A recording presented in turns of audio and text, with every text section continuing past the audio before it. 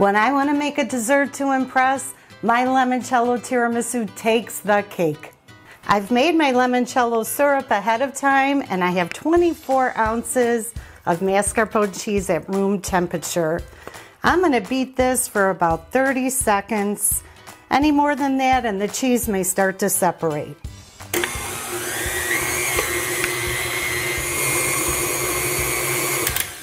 Perfect. Now it's time to add a 1/4 cup of limoncello. Get that all in there. And we just want to mix this up until it's combined. Perfect. Let's set this aside. We're going to move on to the next step.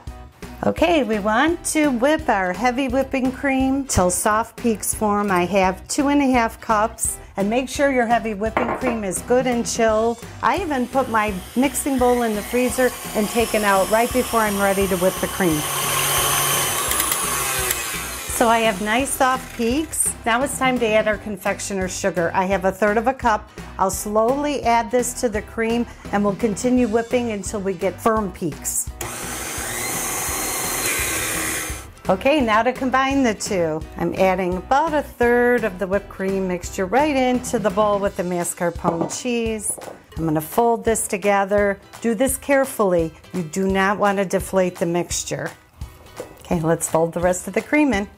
My father-in-law actually told me that he prefers my limoncello tiramisu over the standard tiramisu. That says a lot. Now for the fun part, we're going to assemble the tiramisu.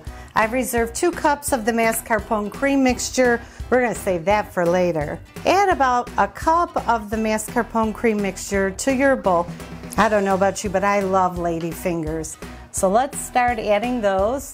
Dip your ladyfinger right into that limoncello syrup and start arranging the ladyfingers going around the edge of the bowl.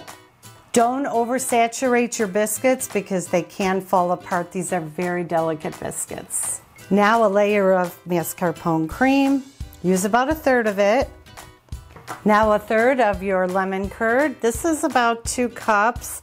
You'll need more than 1 jar of lemon curd.